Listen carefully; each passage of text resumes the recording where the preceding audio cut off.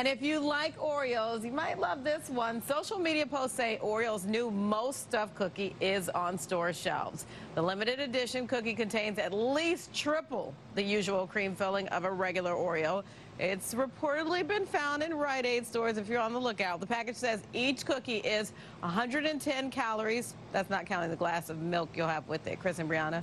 Diane, this could not have come at a more perfect time because we have a winter storm coming this weekend, and so we can totally just, hibernate with the cookies. Hunker down, exactly. Not just the bread and milk, the bread, milk, and cookies. And the Oreos. And then say a prayer that I can button my suit on Monday morning. Yes. We'll see. Yes, All right, Diane, thank you so much.